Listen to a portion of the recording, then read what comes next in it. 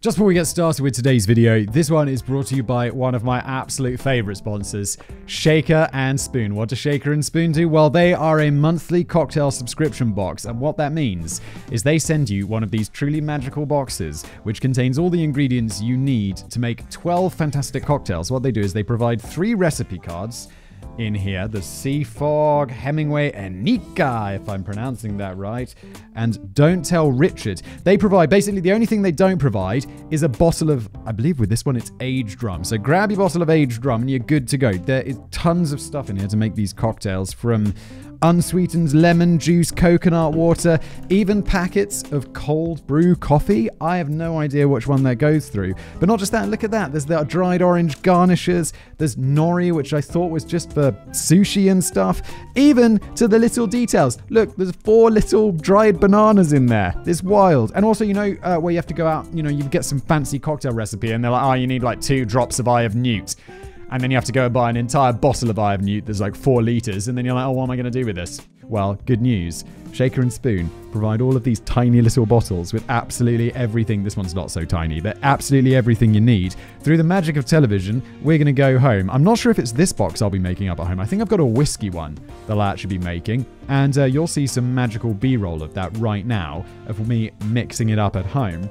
And while you're watching that, I will tell you that, so it makes 12 cocktails, 3 of each recipe, 1 bottle of liquor makes everything. It's super convenient, obviously. I mentioned that with the Eye of Newt thing. Complex drinks made simple and easy to follow with easy to follow instructions. I, myself, absolutely huge cocktail fan.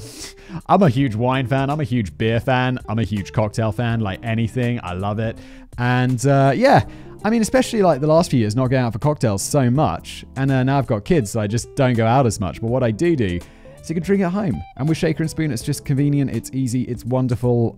If you're into cocktails at all, even if you're not, you should get Shaker and Spoon. It's fantastic. And through my link below, which is shakerandspoon.com/criminalist, by the way, you can get $20 off at checkout, which is great. Look, I just think this is, as I said, one of my favorite sponsors. I love the cocktails that I make with them, and it's all super easy.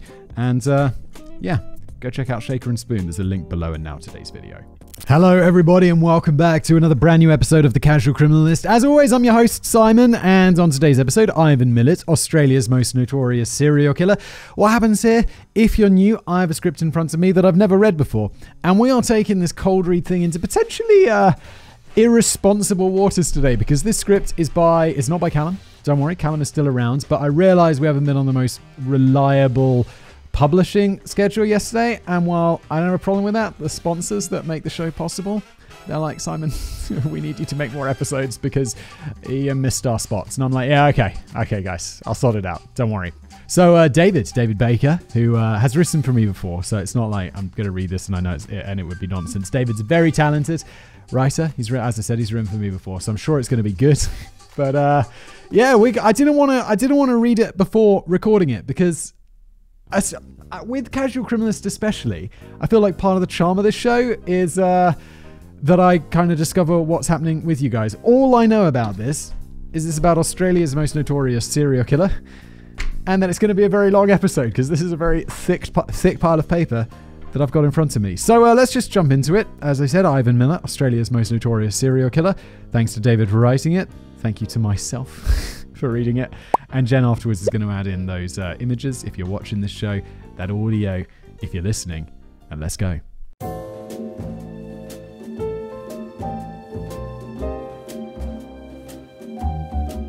It is the Australia Day weekend.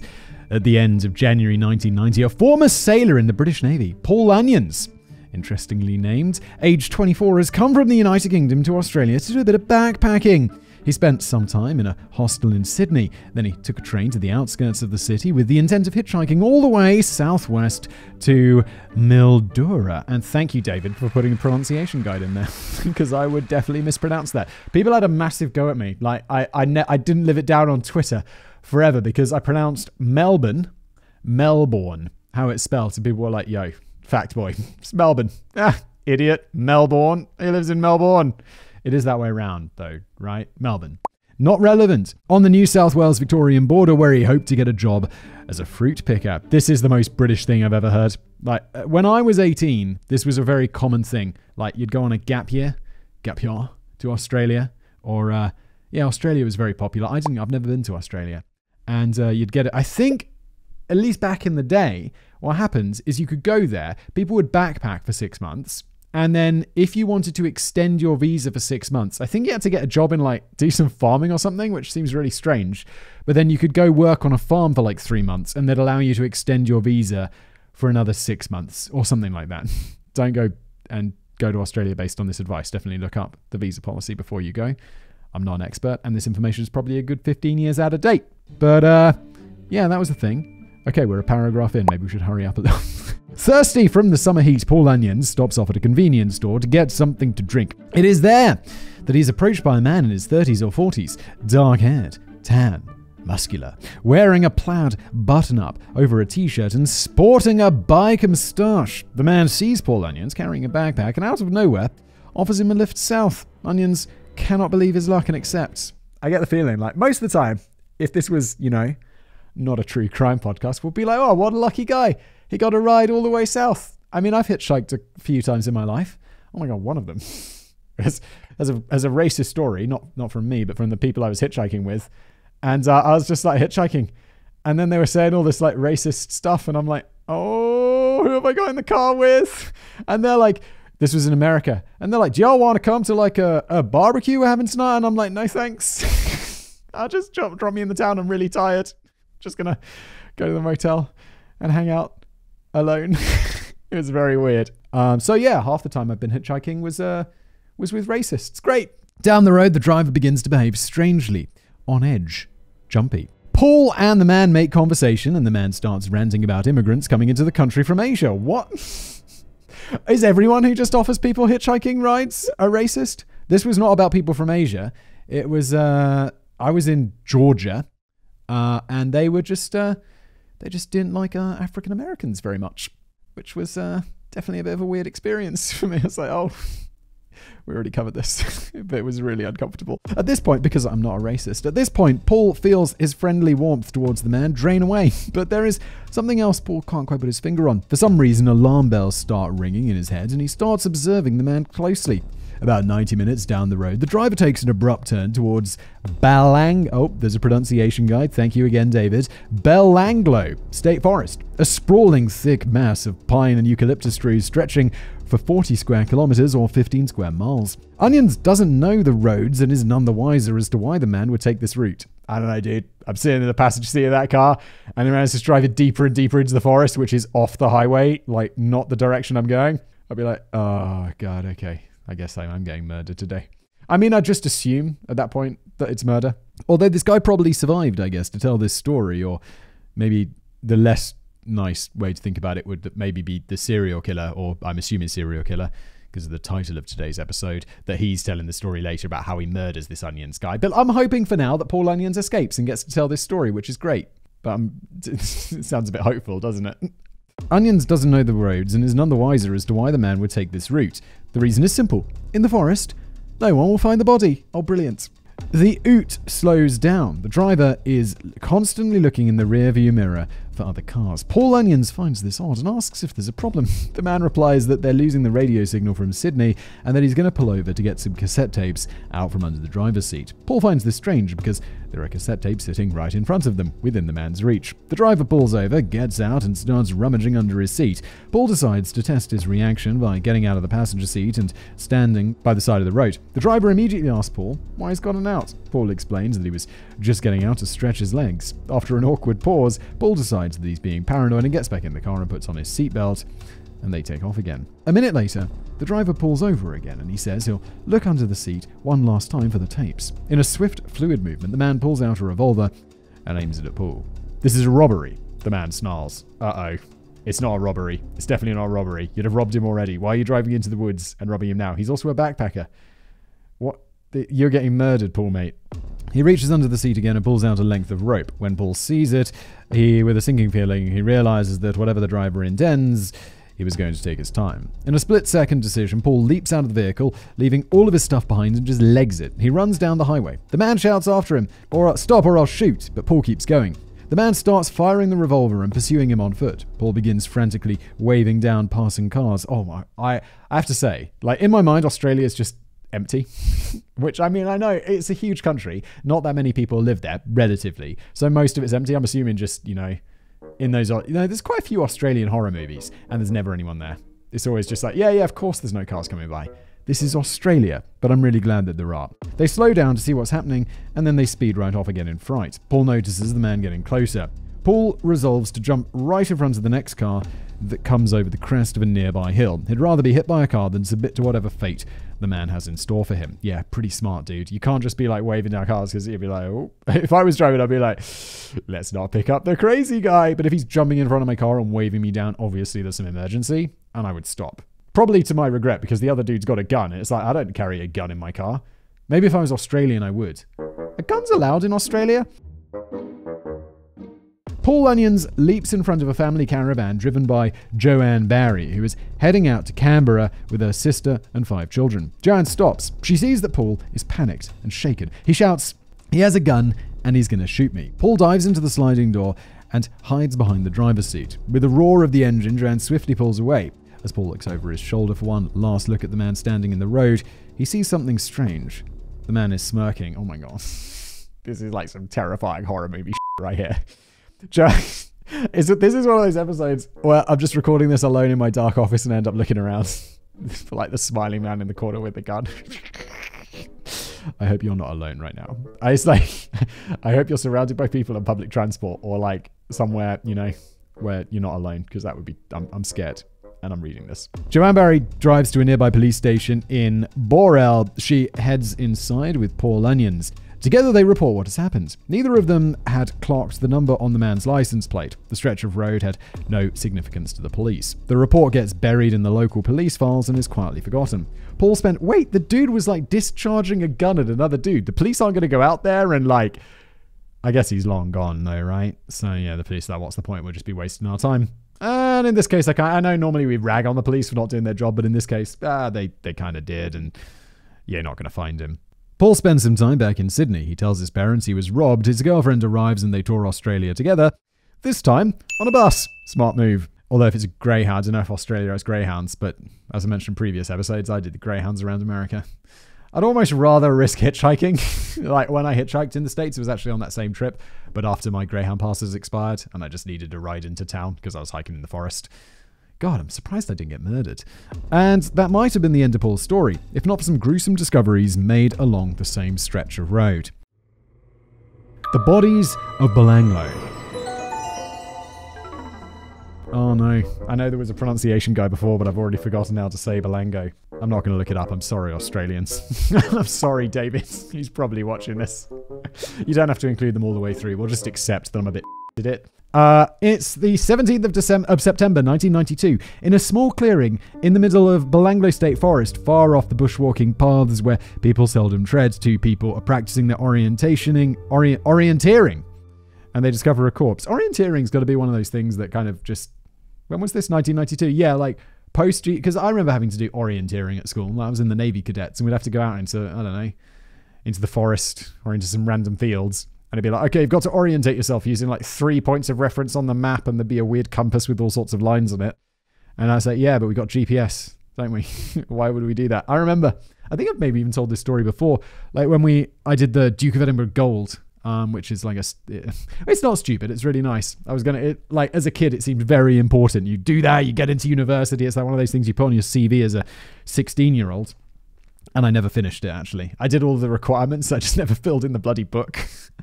And what was I talking about? Yeah, we'd go hiking and they'd be like, well, you've got to orientate yourself. And a friend of mine had an early GPS system from a boat. Like his parents had a boat. So he took this like GPS radio device thing and it told you your coordinates. So we just used that. So essentially we cheated on our Duke of Edinburgh Gold, which feels a bit... It was great. I'm going to say it feels bad, but I never really I never got the gold thing, so I'm like, whatever.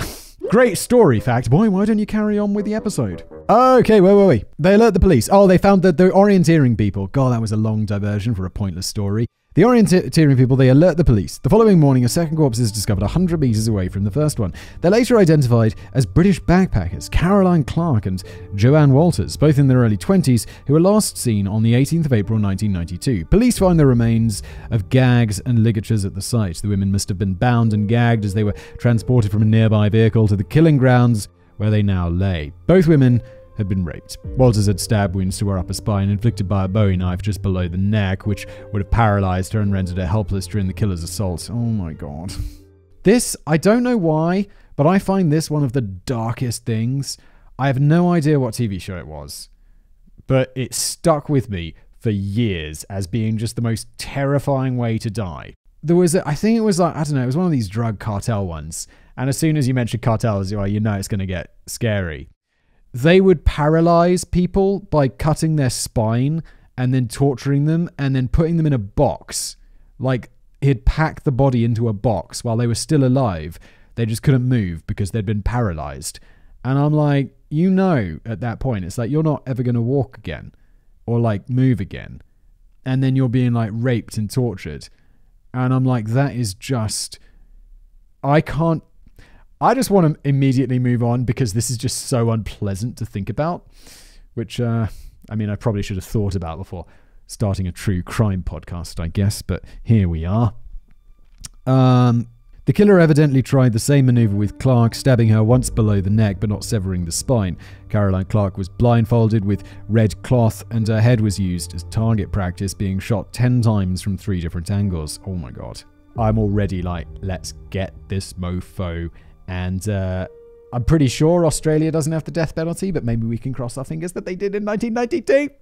Everyone, this show goes out as a podcast and on YouTube. Everyone's always in the YouTube comments. It's like, Simon's feeling about the death penalty. Not sure. Simon in every episode. God, I hope they have the death penalty. And it's like, yeah, because I'm like, ethically, I'm like, I don't think it's right to kill people because they killed people. But then I read about these crimes and I'm like, yeah, it's totally okay. Kill them. Let's kill them as soon as possible. Now, let's go. Joanne Walters, meanwhile, was stabbed 4 times in the chest, once in the neck, and 9 times in the back. 2 ribs had been completely severed. The killer had taken his time at the site, made camp, drank, and smoked, and it was likely many hours after their initial abduction before the women finally died. Now it's the 5th of October, 1993, over a year later.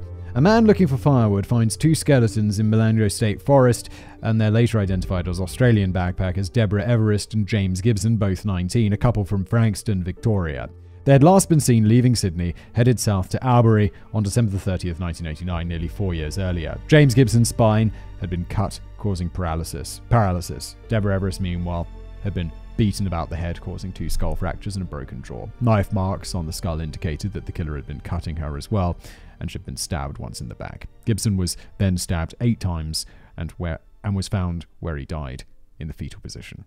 Now it's the 1st of November 1993 and the police had been hunting for more bodies. A skeleton was found in a clearing by a fire trail in Belanglo State Forest. It was later identified as Simone Schmiedel, a German backpacker aged 21, last seen in Sydney on January the 20th, 1991, before hitchhiking alone to Melbourne.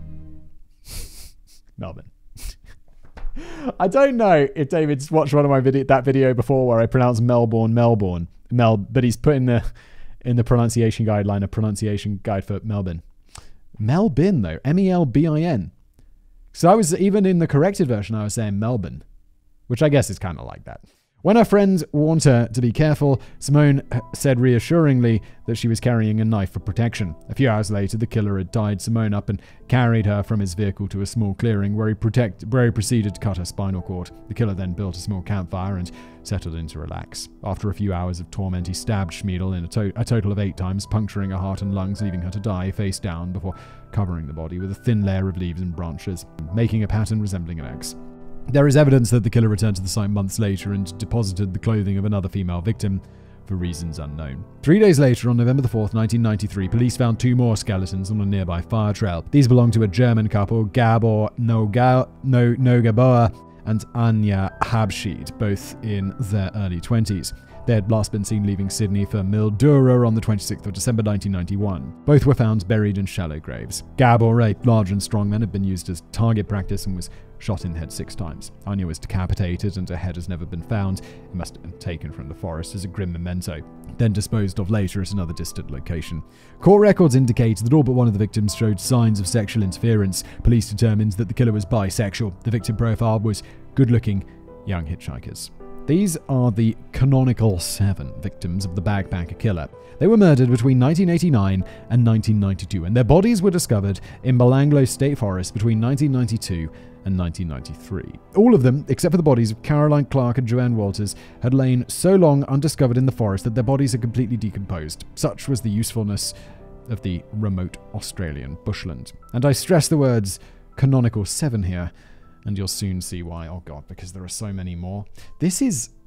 I feel like I say this almost every week, but just the spine cutting thing really makes this worse than... Well, no, I don't know. We've talked about the children being burned in the house and all of this stuff previously. I just feel like all of these are just horribly brutal, and every time I'm like, this is the worst, and then it's like, it's not Facts Boy though, is it? It's not the worst. All of them are the worst, and these people are horrible, except for the heists, which we occasionally do, that get less views, for sure. But I really feel like occasionally we need to cover something that isn't a horrible murder, because otherwise I'll probably go insane. Onions to the rescue. Meanwhile, back in England, the story broke of a serial killer on the loose in New South Wales. This was of particular interest because 2 of the victims, Caroline Clark and Joanne Walters, were British. Paul Onions was watching the news. He had suffered from symptoms that would later be diagnosed as PTSD from his ordeal near Belanglo State Forest back in 1990. He had not told his family of the attempted murder by the roadside because he didn't want them to go through any mental anguish. The story coming out of Australia again rang alarm bells with Paul's keen instincts. It was the same region where he had escaped his would-be captor. The details of the abduction of backpackers, forced binding and murder in Belanglo Forest seemed all too familiar. A typical person may have ignored the news story and gotten on with his life, but Onions went to the Australian embassy and made a call to the New South Wales police on November 13th, 1993. His crucial tip disappeared into a sea of other information as the police whittled down a list of 230 murder suspects to 32. The Australian police rediscovered Paul Onions' message on April 13th, 1994, 5 months later, after very few breaks had been made in the case. I feel like if you're a British dude, I mean, this is back in the day, taking the effort to go to the Australian embassy, book an appointment, go inside, and then phone a local Australian police department. If I was that police department, I'd be like, that might also be bullshit, but it's a lot less likely. I mean, it's more likely that that's going to be a credible tip because the guy, he's like, I feel strongly enough about this to make a strong effort to give you this tip. I'd just probably pay more attention to that. So they found his tip again. They sent out for the original Boral police report from 1990, but it couldn't be found, or it was not deemed worthwhile to compose one in the first place. They made do with the desk clerk's notes from that day. Paul's story was corroborated by testimony from Joanne Berry, his roadside rescuer. Paul Onions was flown by the New South Wales police to Sydney. He had a flash of paranoia since he had left all of his things, including his passport, in the killer's car, and the man knew exactly who he was and how to reach him, and this could be a trap. That's got to be pretty paranoid. I mean, I feel like there's lots of ways you could check that. Also, you see that man at the airport, or he tries to kidnap you somewhere, you'll be like, no. A tense Paul Onions was greeted at the airport by 2 officers who showed in their badges. On May the 5th, Paul Onions positively identified one Ivan Milat from the photo lineup as the man who had tried to abduct him in January 1990. Ivan Milat was already known to the police and was under surveillance in connection with the Belanglo slayings for several months. Milat had sold his 4-wheel drive Ute. I guess it's some sort of truck. It's in quote marks, so I assume this is some Australian thing. Maybe. Oh, I should mention that David is Australian. So he knows all, I mean, obviously he doesn't know more about this case just because he's Australian. I mean, I guess he does because this seems like pretty big news story anyway, but he's going to be more familiar because he's Australian. But I like these Australian things like an Ute. I don't know what that is. Maybe it's some sort of Australian truck. I don't know. Shortly after the discovery of Clark, so he sold his truck shortly after the discovery of Clark and Walters in 1992. Milat had no alibi for any of the 7 murders or the attack on Paul Onions. A girlfriend of one of Ivan's co-workers had also reported him to the police in connection with the murders for essentially being a local weirdo obsessed with guns. Ivan and the entire Milat family were known in the area as mischief makers, my dude. And then it turned out that mischief would be a very light way. What was he up to? Yeah, he's up to a bit of mischief, cutting spines and then murdering people many times. Minimum 7, allegedly. So far allegedly, but I get the feeling this is going to become all very non-alleged. And Ivan in particular was known for a long rap sheet of alleged violent acts and creepy dealings in the past 3 decades. None of this was substantial enough for an arrest, though. It was the testimony of Paul Onions that clinched things and brought Ivan Milat to the top of the list of suspects. And at the very least, the police could bring him for the attack on Onions back in 1990. Yeah, mate, and you've got to be going to prison for that, right? This is 4 years late. That sort of thing. There's always these statute of limitations. I'm always like, wait, but he shot a gun at someone. Should we really have that? But I'm assuming 4 years is way too short. I don't even know if we don't have something like that in the UK, but I know in America it's always like, yeah, enough time went past and it's like he's not a criminal anymore. It's okay. But 4 years, which I think it's a good thing most of the time, because it's like, okay, we don't want to be. But for this, it's like you're like shooting a dude and like kidnapping him. Be like, let's send that dude to prison. It doesn't matter how long it's been. He needs to serve some time because he's crazy. Approximately 50 officers surrounded Milat's house. Well, sorry, did I miss a bit? No. They could bring him in for the attack on the Onions back in 1990. Okay. Approximately 50 officers surrounded Milat's house, arrested him, and raided the premises. At the same time, 250 police raided the houses of his mother and many brothers. They found a gold mine of evidence. Tons of guns, including a rifle found hidden in a wall, and a Bowie knife that matched the descriptions of weapons used in the murders. They found clothing belonging to the victims, they found backpacks, they found camping equipment, they found cameras. Some of the possessions even had names written on them. Most of these were not even concealed, but were lying right out in the open. Milat had even given one of his female victims' shirts to his girlfriend. What the f***, my dude? What is wrong with you? And also, I mean, to be fair, like, I know we criticize the police a lot in this podcast, but often, I mean, they're the ones catching people, and often these guys are caught. In this case, top job, Australian police. I mean, it's been a few years, and I mean, obviously you didn't catch him before he murdered a bunch of people, but this seems like an extremely successful raid. Ivan Milat had expressly broken one of the cardinal rules for criminals. You do not take trophies, yes. Or at the very least, you don't keep them in plain view of your house and the houses of your relatives. Add that to the list of casual criminalist rules for criminals. Milat was charged with the murders of the 7 backpackers on the 31st of May. On June the 28th, he fired his defense counsel after his lawyer had advised him to take an insanity plea. After lengthy preliminaries, Ivan Milat's trial began on the 26th of March 1996.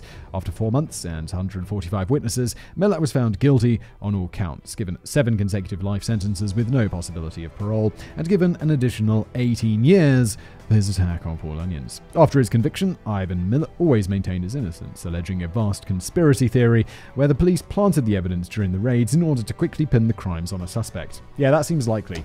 After they were happy not to have a suspect for years, and then they found someone extremely reasonable, and now that no one is going to buy this. I don't know if they have jury trials or judge trials in Australia, but either way, no one is buying that, Ivan. Nobody. So, unless they do, which would be terribly disappointing. We'll find out. Sydney had recently won a bid to host the 2000 Olympic Games. Milat claimed that the police and city government wanted to sweep the serial killings under the rug, so Sydney and the surrounding area did not gain a reputation for being unsafe. This is a massive stretch, guys. And all it would have taken was swearing several hundred police officers into perpetual secrecy in one of the most high-profile crimes in Australian history.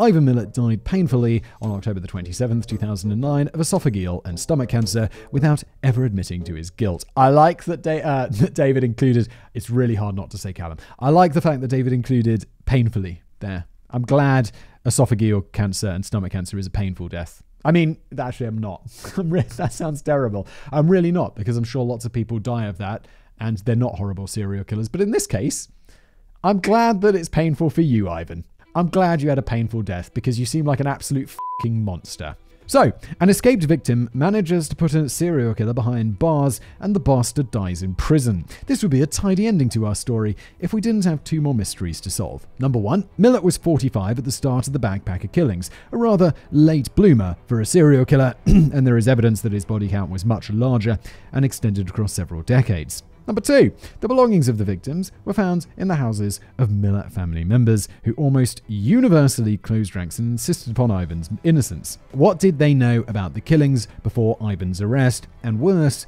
did any of them partake in the murders? Oh my god, you should investigate the shit out of that family. I mean, I think it's going to be easier to if you're going from the place of having solid suspects, then you can start looking back on unsolved crimes and tying them together. Hopefully, it's going to be a lot of police work, but I feel like it would be easier from that side, especially since you've raided their houses and you found all this evidence that the Ivan brother, the main guy, seems to be just happy leaving everywhere. You've probably got tons of other evidence of other weird unsolved shit that you can start going back through. That's going to be easier. What I'm saying is that's going to be an easier starting point than just random bodies.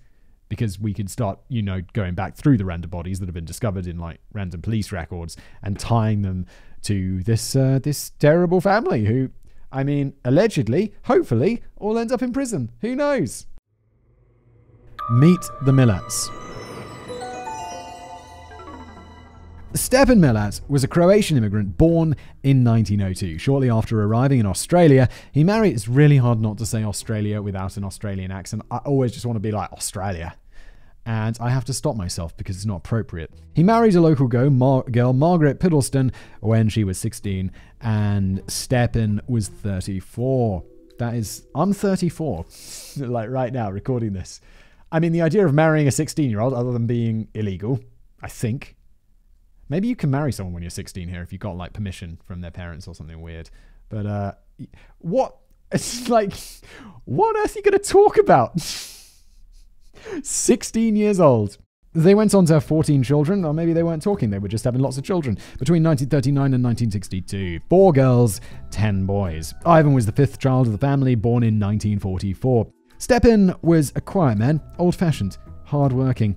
While it is difficult to get an objective idea of the Milat family life, later accounts by third child Boris Milat indicate that the father was prone to use frequent and fairly severe corporal punishment. Apparently. Yes. Look, another trend in basically every Casual Criminalist episode ever. Physical abuse or any sort of abuse from parents to children leads to bad outcomes. Again, shocking. Sarcasm. Ladies and gents, sarcasm. Apparently, Stepan demanded that you had to bring a big stick to your own beating. Beyond that, it's difficult to get an idea of how abusive the household was, and the Milat children almost universally say their upbringing was a happy one. Oh, okay. Apart from the beating. I guess back in the day, it was yeah, of course I beat my children. Of course I do. How else would we stop them from misbehaving? Which, I guess back in the day, it was how people thought. So you'd be yeah, no, I had a great childhood. There were beatings. Of course there were beatings. Who wasn't beaten? But it was great.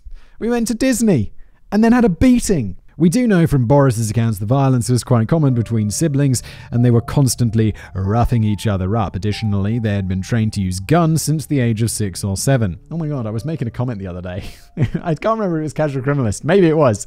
And I was saying that, it's weird that it was America and they were teaching 11-year-olds gun safety. And someone wrote to me on Twitter being well, it's really good that they have gun safety because it teaches responsible gun ownership, and otherwise you'd have a bunch of people who are not responsible with guns. And I'm just dude, how about we don't give the 11-year-olds guns? Is that not, come on. That thing about bearing arms or whatever that you're constitutionally obliged to, that should only apply when you're of a certain age. And that age should not be 11, my dude. We also know that the family was close-knit and insular, with very little contact with outsiders, essentially forming their own little commune. The problem with that, though, is unless they're all into incest as well. It's a commune, you need some outside blood, because otherwise it's going to get weird. Again, according to Boris's accounts, the older brother noticed Ivan beginning to display a cruel streak around the age of 12. Ivan would go off with his brothers and cause chaos in the neighborhood, committing acts of vandalism. And once he allegedly cut a dog in half with a machete. My dude. Again, absolute Casual Criminalist classic here.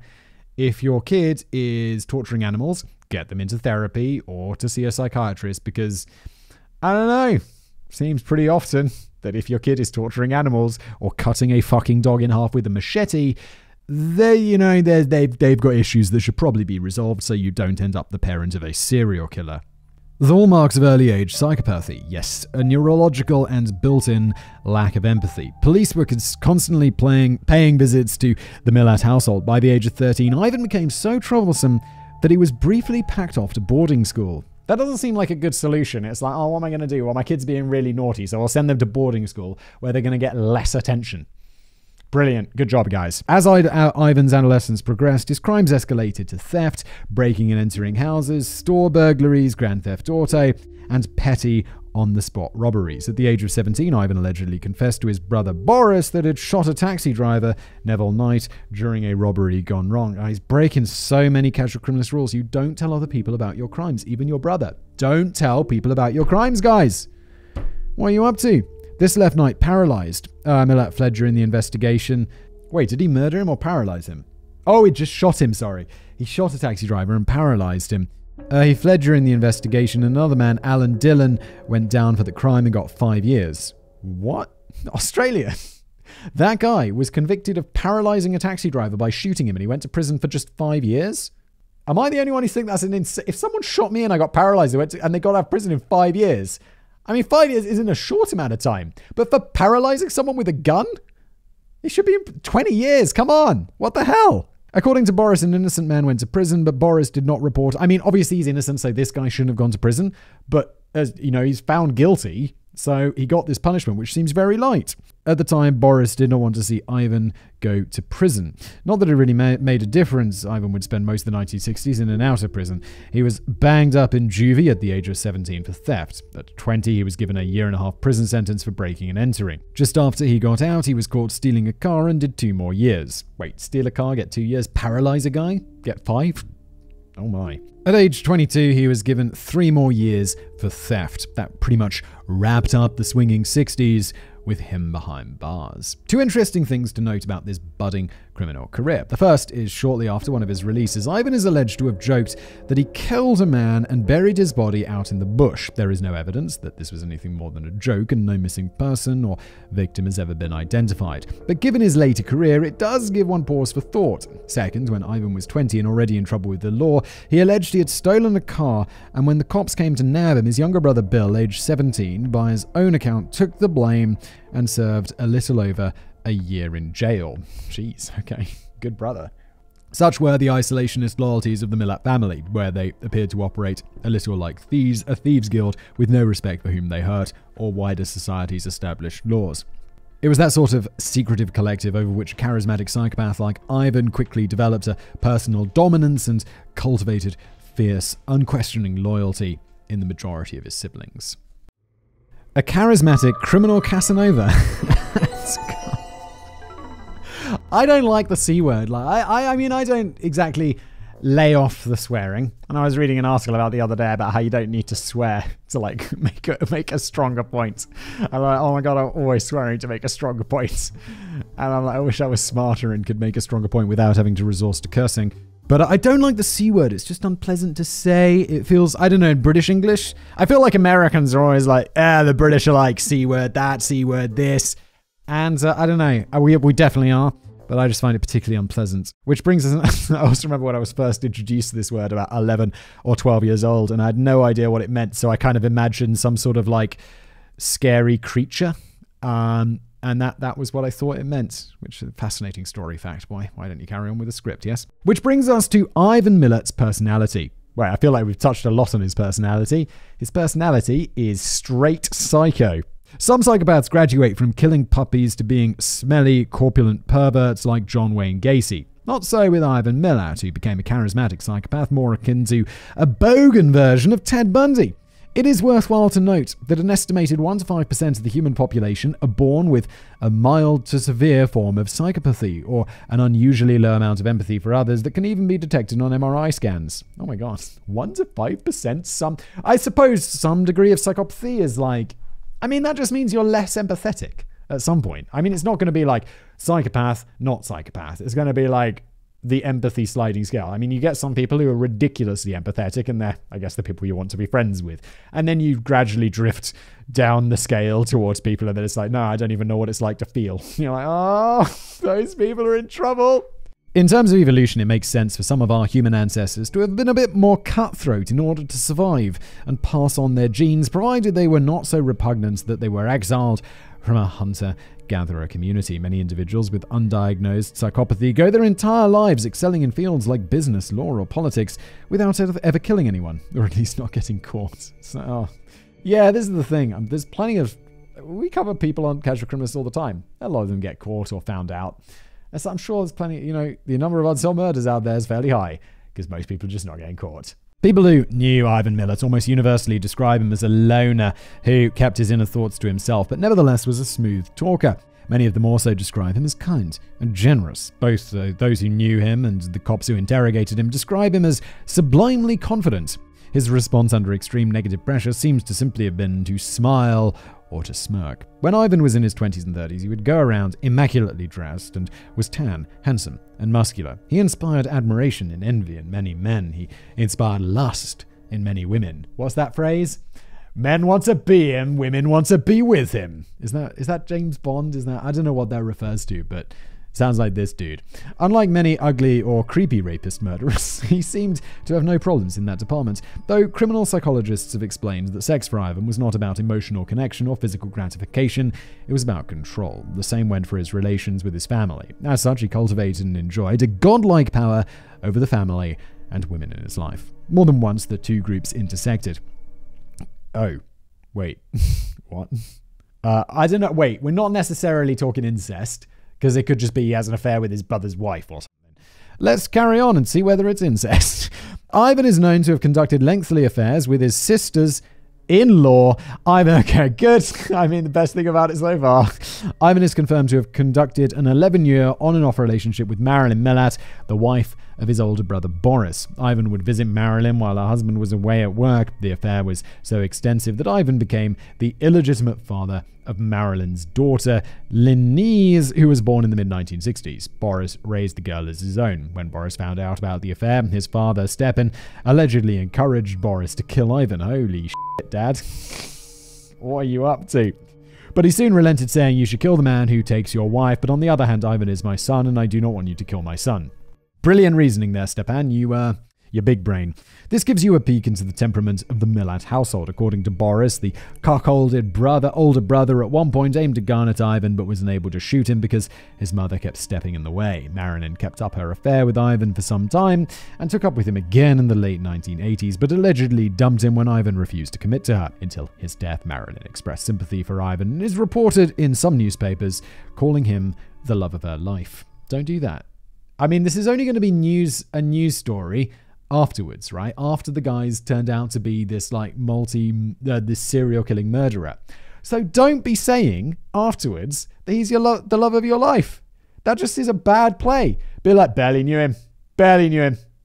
We just had an affair. It was maybe a month, definitely not 11 continuous years where I had his illegitimate son and fell deeply in love with him. Don't say that. Bad advice. Bet you need better PR. It should be noted that Boris Milat is one of the few family members who has openly denounced Ivan as guilty as charged and a horrendous psychopath and serial killer. Well, yeah, I mean, of course you do. He had an affair with your wife. Due to his openness, and also he's super guilty. Due to his openness, he also became a prime source for the inner workings of his family and an otherwise tightly lipped group of people. However, the Milat family allege that Boris simply makes these statements out of revenge against Ivan for stealing his wife, a charge that Boris firmly denies. From the interviews I've seen, I don't think Boris is acting solely out of revenge, but is generally horrified at what his brother has done. Yeah, and also, plus side, revenge.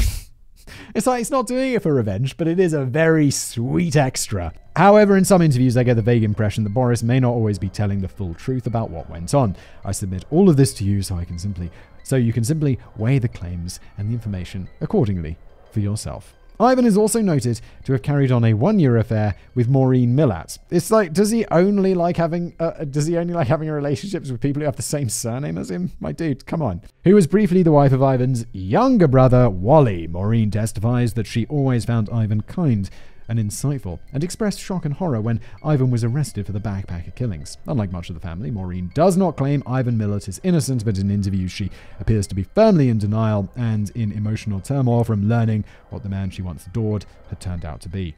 Such was the power of Ivan's spell. It should also be noted that Wally is one of the Milat brothers who is sometimes alleged to have partaken in some of Ivan's crimes. Finally, so we said allegedly there, so I guess he didn't go down for it. And it was 30 years ago, not early 90s, so yeah, okay. I get the feeling the family's kind of going to get away with this, and Ivan's going to be the only one who goes to jail. Kind of disappointingly. Finally, there is the wife of Ivan's younger brother Bill, named Caroline. Dude, what are you up to? While there is absolutely no evidence or substantial claim that Ivan had an affair with Caroline Milat, again, well, I mean, pretty strong correlation. She has his surname. Should have an affair with him. She herself claims that Ivan and her were on extremely intimate terms. I think there's very little to be interpreted there. Extremely intimate implies just one thing, doesn't it? I mean, they were definitely having an affair, no? Okay. Best friends, if you like. Oh. Extremely intimate is like, I have close friends. I don't say I'm extremely intimate with them. That would probably imply that I'm having an affair with them. It's just, I don't know. I don't know. Maybe I'm just misinterpreting those words, but it's not how I would use them. And Caroline Milat, despite being of no blood relation to Ivan, became one of his most strident and outspoken advocates after his conviction. She was foremost among the family, a media spokesperson. Caroline alleges that the possessions found in the Milat households were not confirmed to have belonged to the victims, and has claimed in interviews that they may have been a police plant. Oh, come on. We already discussed this nonsense. Both she and Bill Milat were frequent visitors to Ivan while he was in prison, and Caroline also spoke... Wait, who was Bill? Was that her husband? Yes, sorry, that was her husband. Were frequent visitors to Ivan while he was in prison, and Caroline also spoke regularly to Ivan on the phone. At the very least, this is a testament to Ivan's magnetism, which inspired blind, devoted loyalty. And perhaps one might even go as far as to opine an infatuation with him. Yeah, I mean, he does seem to be this like classic cult leadery serial killer, like super charming dude that even when he's like, yeah, no, he's definitely guilty of murdering several people. Oh, but he's so nice. I mean, Ted Bundy's the example people often quote, right? People were still like Ted Bundy. But look at him. He's so handsome and charming. I don't know if Ted Bundy got married in prison, but he probably could. They killed him, right? They murdered him. They executed him. But he could have got married in prison. People do. It's crazy. I don't understand. It's like, what's going on? Given the amount of one-way wife swapping that might... one-way wife swapping, I like that term, that seemed to be going on, it certainly is legitimate to ask a few questions. Rape and marriage. It's 1971. The long party of the swinging 60s was over, and the greasy hair of the dog-laced hangover of the 1970s had begun.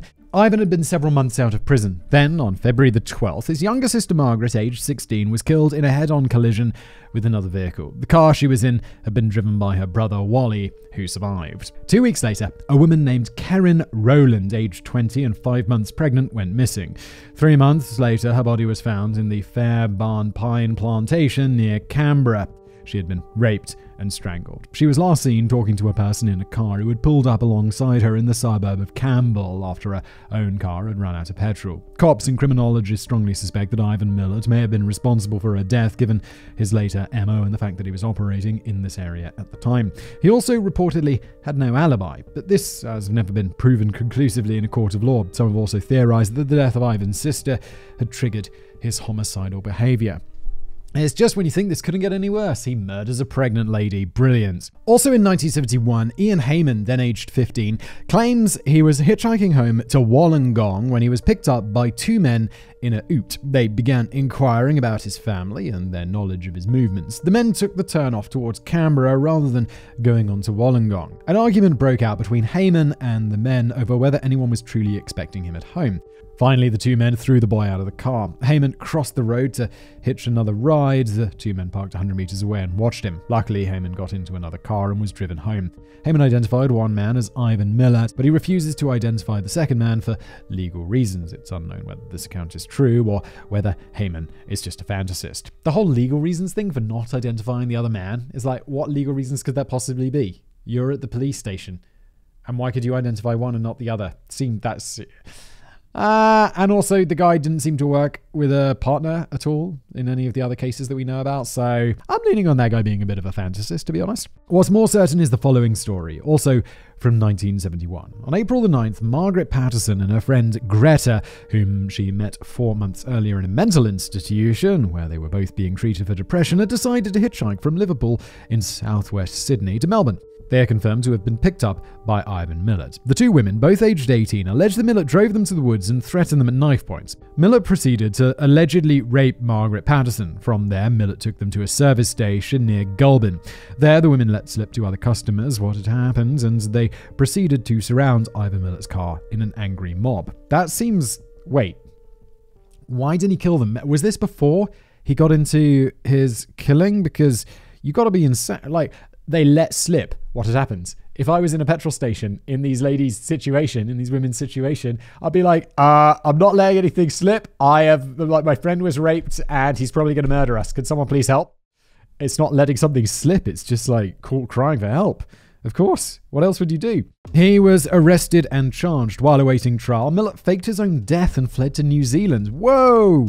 He was discovered and rearrested in 1974. At the trial, Margaret changed her story and claimed that she had given Ivan consent. Greta, none too impressed at being abducted, stuck to the original version of events. Wow, this is crazy. What is the motivation here? The fact that they were recent releases from a psychiatric ward prejudiced the court. Furthermore, Ivan Milat's lawyer John Marsden, a gay man who had frequented a club the night before and had seen the two women there, outed them as lesbians to the court. This further prejudiced the 1970s court against the witnesses. The case was thrown out and Ivan walked. I was trying to work out what the prejudice was because I'm like, well, he raped them. It's not out, although one of them later said she consented, which seems very strange. But that doesn't mean they're lying. It just means he raped them. They don't have but then I realized it's the 1970s and being gay back then was that could prejudice the court. That was 50 years ago. Pretty crazy. Afterward, Ivan put his nose to the grindstone and got a although maybe I don't know, does that I feel like people are writing to me like, Simon, there's still prejudice today, and it's like, I know there's prejudice, but there was more of it in the 1970s. Afterward, Ivan put his nose to the grindstone and got a job as a truck driver. This provided him with a plausible excuse for traveling all over the state. In October 1975, Ivan Milat met Karen Duck, then aged 16 and 6 months pregnant. Now that was nearly 31. Like father, like son. I guess after a year of dating, the two moved in together in early 1977 with Karen's illegitimate child, Jason. After an allegedly rocky relationship of ups and downs, shacked up with a psychopath, quite a surprise there, the two married 7 years later in February 1984. They stayed together for 3 more years until early 1987 when Karen walked out, alleging domestic abuse. It would also seem that Milat was allegedly a child support dodger and he was chased for the money, and again, allegedly, in 1988, firebombed the garage of Karen's parents as a warning to let the matter drop. Holy shit, get the police in there. A small point of interest is that while in prison for the backpacker murders, Ivan claims to have only gone to Balango State Forest once with his brother Alex to do some shooting. Karen claims that while they were married, Ivan took her and Jason to Balango State Forest no less than 4 times. He's been up to some murdering in that state forest, hasn't he? Without his brother. Maybe they went once together and then the other 3 times it's like, yeah, I'm going to go shooting with my brother. And really, you're off doing some murder. Murder as a coping strategy. Oh, good lord. The dates of Ivan's relationship with Karen are fairly important. They met in 1975, had many fights dotting their history until 1987 when Karen walked out for good. The cops who led the investigation into Milat have theorized that he was a control-obsessed killer.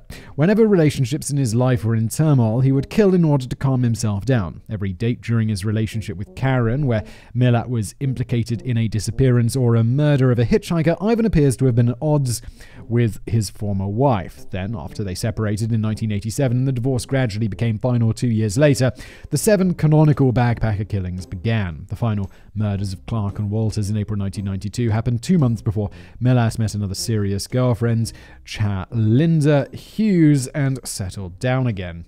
We've got the canonical 7, but this dude murdered way more people, right? Come on. During the manhunt for the then unknown Balanglo killer in 1993, the police received a tip from 2 women with legally enforced pseudonyms, Mary and Teresa. They claimed to have been abducted by a man while hitchhiking back to Canberra in 1997 when they were both 18. The man pulled off the highway into Belanglo, telling the women it was a shortcut, and later pulled onto a dirt road, saying he forgot to use the toilet back at the service station. It's at this point that he made a grab for Mary. Mary punched him. She and Teresa ran into the forest and hid. They lay on the ground for hours until the man gave up looking for them and left. Back in 1993, the two women independently looked at a photo lineup and marked out both Ivan Milat and his younger brother Richard. None of this, however, could be used in court, and the attempted rape remains a cold case. Why can none of that be used in court? What? I don't get it. The police are doing all this work. They line up all these people and are like, yeah, it was them. In a lineup with, I assume, other innocent people, because that's how a lineup works, right? And then it's like, well, why did the police all do this work for the courts to be like, yeah, we can't use that in court? What am I missing? Why not? Come on.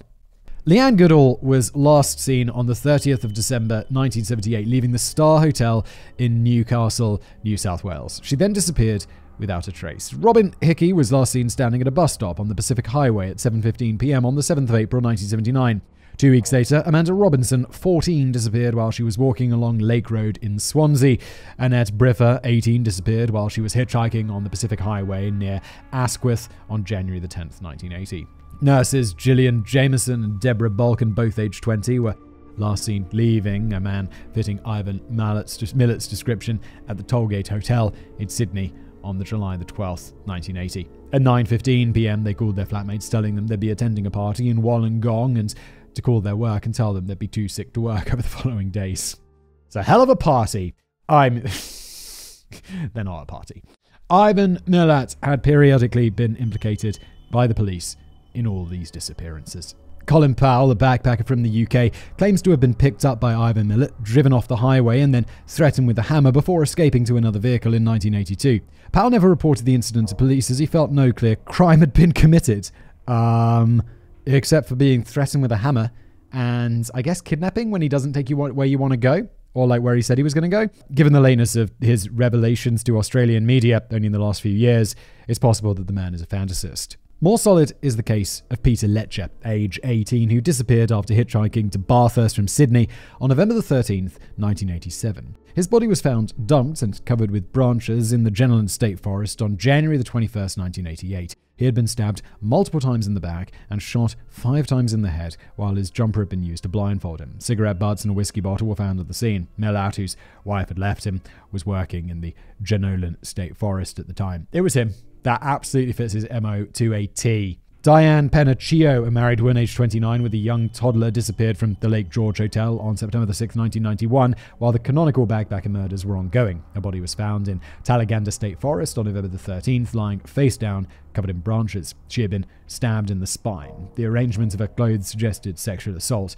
A bottle and a can of beer were found at the scene. Now, the final 2 cases coincide with Ivan Milat's rampage following the breakdown of his marriage. The murders strongly fit Milat's modus operandi. The lead investigator on Milat, Clive Small, states that these 2 killings were almost certainly the work of Milat. The other disappearances are more tenuous in their connection to Milat, and while some of them fit Milat's MO and the area of operations, police also strongly suspect there was another predator operating in the area at the time of these disappearances. That man, if he exists, has never been caught. At most, Miller's body count increases from the canonical 7 to 16 people, counting Karen Rowland from 1971, in addition to several attempted abductions, a rape, and attempted rapes. At the very least, however, police are convinced that Milat's body count extends to 9 or 10 people, and for what it's worth, Boris Milat suspects that the true number is roughly double the canonical number of victims. Yeah, but also, these are just kind of the people that we know about. There's probably plenty of bodies that have never been discovered. And these are almost all of them. It's like, well, not all of them, but people escaped, or it was early on before he was murdering everybody and stuff like that. There's got to be lots of other bodies. You can't just assume that there aren't ones we haven't found at all or have no leads on whatsoever. Surely I feel like that would be the majority, but maybe that's just me. What did the family know? Which brings us back to Ivan Milat's picturesque little family. Ivan's father, Stepan, died in 1983, and whatever he thought of Ivan's criminal behavior up to that point, the man took it to his grave. Ivan's mother, Margaret, died in 2001, long after Ivan was locked up in prison. She reportedly had hoped to have seen Ivan freed before she died. Mate, He's gone to prison for multiple murders. He's not getting out of prison.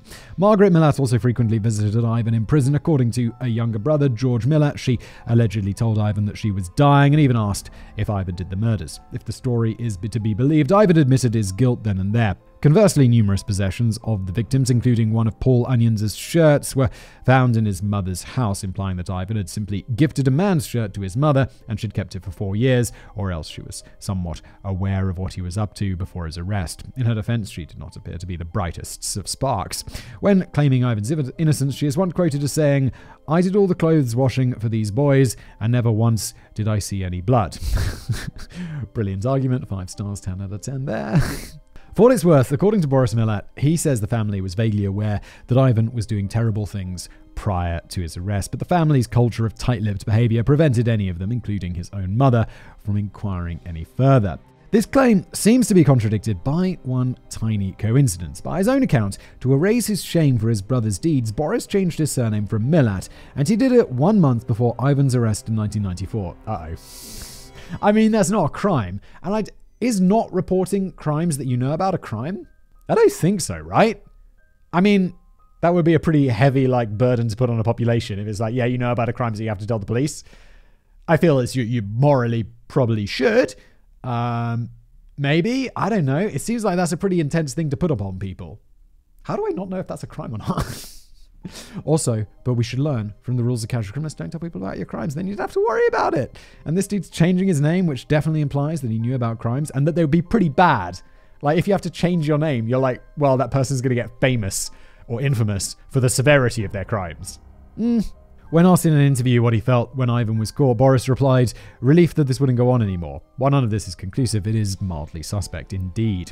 Still more suspicious are comments attributed to Richard Milat, Ivan's little brother, when he was in a pub shortly after the discovery of the skeletons of Everest and Gibson in October 1993. Visibly drunk, Richard is rumored to have said, "They haven't found those Germans yet." Indeed, the bones of the 3 German tourists would not be found until the following month. If this account is to be believed, Ivan had the very least told his brother of his crimes. Breaking those rules.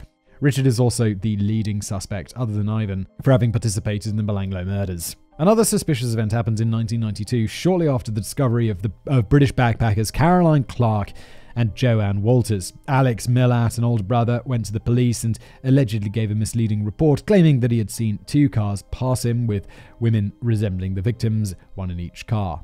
They were gagged and bound, and the cars were driven by 2 men. Apparently, he had seen all this in the split second it would have taken them to pass by his own vehicle. It's possible Alex was trying to get his family out ahead of police suspicion by reporting on it first. What is also intriguing is that Alex describes the mode of abduction as 2 men and 2 cars instead of 1 man acting alone. At the time of the police raid, Alex was in the possession of one of the backpacks of the victims. He died in 2018. These guys are just bad at trying to cover up crimes. And well, the main guy went to prison. These guys don't go to prison, do they? It's kind of disappointing. He just died in 2018 free.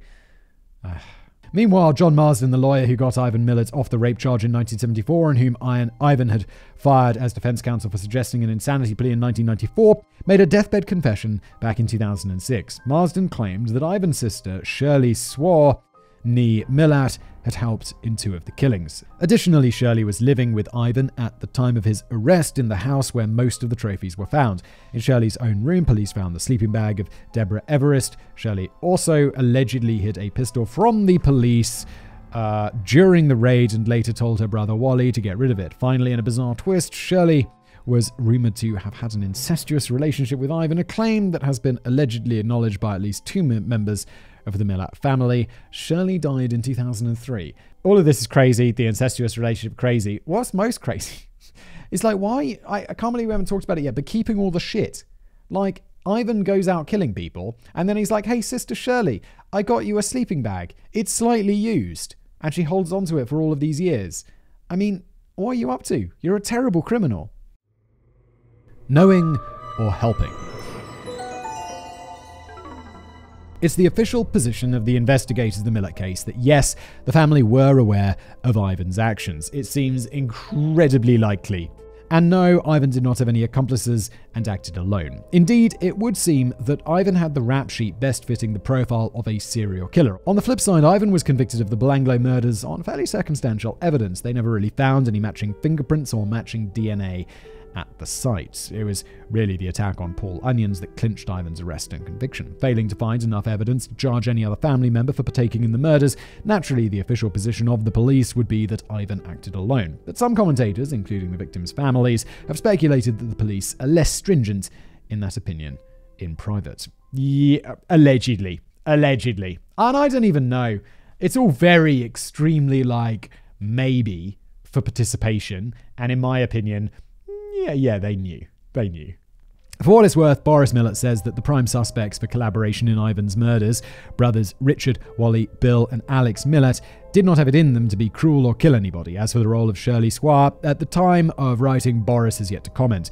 While it is possible that Boris is loyally covering for his family members who did not sleep with his ex-wife while focusing his rage on Ivan, it's also possible that Boris was simply kept out of the loop around the particulars of the murders. Quite smart. Given, is that probably don't tell the guy whose wife you're having an affair with about your crimes. I mean, we mentioned it 18 times in today's episode. Don't tell people about your crimes. Especially don't tell people who hate you. He had already been estranged from Ivan for decades by the time the Belanglo murders occurred. Only one extreme reaction, a panic attack, when asked in 2019 about how the murder victims died, seemed to indicate any deeper knowledge, and that could quite simply have been a fear of overwhelming grief for the victims, or a fear of that people think you have something to do with it. During Ivan Milat's trial in 1996, his new defense lawyer surprisingly pointed the finger at Richard Milat for being responsible for the murders. The defense lawyer alleged that Paul Onions mistook Ivan for Richard. However, Richard had alibis for the times of the Belanglo abductions. He was either at work or with a large number of family members. Not the latter counts for much, since so many of them seem to be the most tremendously tight-lipped pack of liars. They seem to be more than willing to fake an alibi. What is intriguing about this incident is that Ivan at the time allegedly claimed that he was happy with the defense lawyer's submissions, which means on some level Ivan was perfectly happy to screw over his brother if it meant that he got off scot-free. Only later did Ivan claim that he was shocked that his own lawyer made that argument, somehow unbeknownst to him. Look, Ivan is a piece of shit. What a surprise. Further still, in an infamous 60 Minutes interview, Richard Milat was asked how trophies from the murders came to wind up in his garden shed. Richard clammed up, as was his custom, and fixed the interviewer with a stony, menacing stare. His answers were evasive. This convinced many watching at the time that Richard and maybe other family members had participated in the murders. However, Richard may just have been clumsily covering for Ivan. Judge David Hunt said on sentencing Ivan that it was inevitable he was not alone in the killings. Indeed, much of the initial investigation focused on finding 2 or more men. This was for several reasons. One, it was not easy for one man to subdue 2 people at once, especially in the case of the German couple where the boyfriend, Gabor, was 6'1" and quite strong. Boris Milat himself offers a counter-argument to that. That's that you aim a gun at a person and tell them on pain of death to tie the other up. 2, the victims were both murdered in different ways and often buried separately, 50 to 100 meters apart, implying 2 people's handiwork at play. 3, at each killing site, the murderer or murderers seem to have thrown a bit of a party with multiple kinds of booze, bullets, and cigarettes. 4, ballistics expert Gerard Dutton had claimed that the target practice sessions may be consistent with 2 or more people firing. 5, while the Milat brothers may have alibis for the time of the attacks, assuming they weren't fabricated, if Ivan held the victims at the killing sites for long enough, his brothers could have joined them in the actual murders or in the cleanup. And indeed, Ivan could have held the victims in the forest for a day or more after their abductions before killing them. Such was the state of decomposition of all the victims that forensics teams could hardly pin the time of death to the hour or even a specific day. That is a lot of time for an accomplice to skate around an alibi. And 6, if Ian Heyman's account is to be believed, then it was 2 men, not 1, who tried to abduct him back in 1971, implying that sometimes Ivan Milat had a ride-along partner. Now I'm twisted around in it again. This is pretty strong. It's all yeah, maybe. But also I think he could have pulled it off himself. So whether Ivan Milat acted alone and his family did not know anything until after his arrest, or the family knew all about his deeds beforehand but did not partake, or whether his brothers actively participated in a sick kind of boys' day out deliverance style, it really is up to the listener to decide. Yeah, there's compelling stuff in all directions on this one. Nothing except Ivan Milat's slaying of the canonical seven has ever been conclusively proven in a court of law. In conclusion, the whole thing was a stitch-up by the Sydney Olympic Committee and the New South Wales Police. Hashtag Illuminati confirmed. A whimpering bit of closure. The more I look into this family, the greater the sinking feeling I have in the pit of my stomach.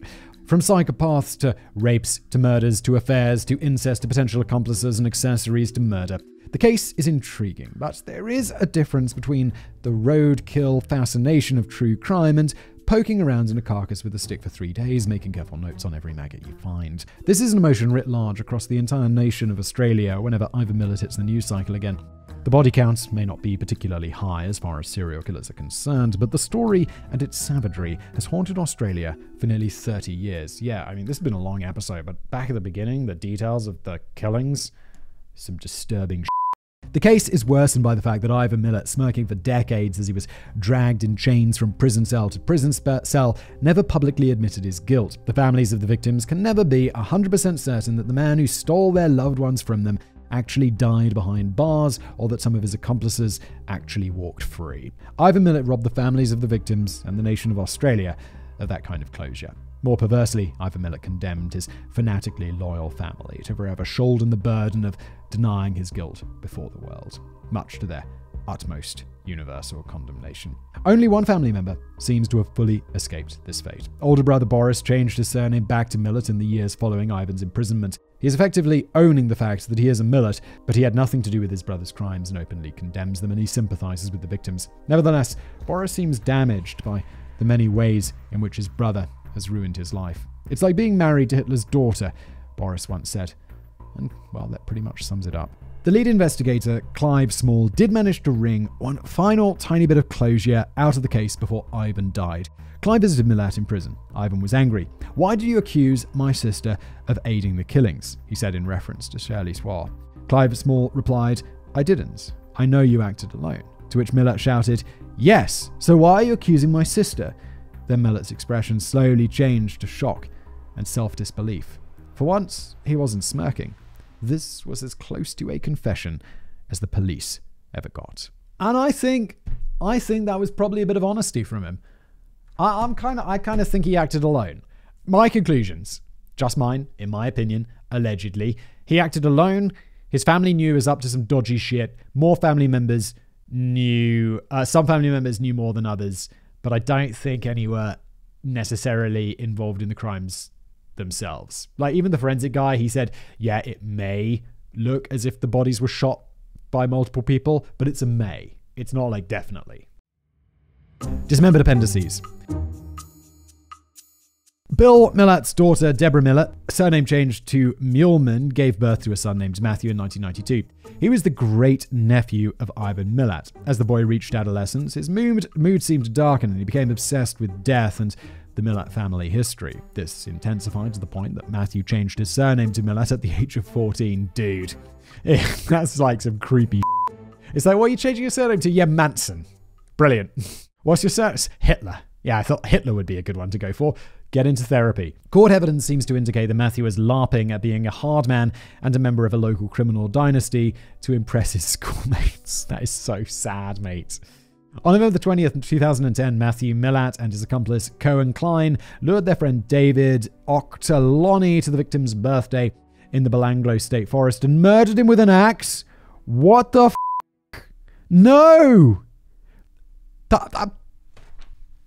What the f***? This went from like sad kid, doesn't have a life, doesn't have anything going from him, so he's like, he clings on to like this crazy dark legacy of his horrible family, to, oh no, he actually murdered someone. What the? Come on. They recorded the murder on a phone. Oh! Well, I mean, great. So they're going to go to prison forever, I suppose. David can be heard begging for his life. Well, I don't want to know, man. I don't want to know. I'm just going to read that silently. He begs for his life. They shout abuse at him. And yeah, look, okay, we don't need, like, I read the details. They're too much. The guy's murdered and they record it. No one wants to see that. And if you do, check yourself. But Matthew Milat lacked his great-uncle's talent for avoiding detection. He was arrested 2 days after the murder. Good. In 2012, he was sentenced to 43 years in prison, 30 years without parole. Being only 18 at the time of the murder, the earliest Matthew Milat will get out is 2042. Such a senseless copycat killing and the contortion of the mind of a young man is the final legacy of Ivan Milat's reign of terror. Well, that was a horrible, horrible ending to today's story. I know I don't expect happy endings, but that was like a curveball of extra horror. Thanks, David. This has been an episode of The Casual Criminalist. Thank you so much for watching. If you enjoyed it and you're listening to this in its podcast form, please do me a big favor. Leave me a good review. 5 stars preferred. But, just be honest. Be like, it's a bit shit, isn't it, Simon? Stop talking and just read the bloody script. Then weaker reviews are, of course, not preferred. But yeah, leave me a review if you feel like it. It helps get this podcast in front of more people, which is fantastic. If you're watching on YouTube, there is a like button below, a subscribe button below. You can smash those. And yeah, that's about it from me. Thank you for being here for the episode, and I'll see you next time.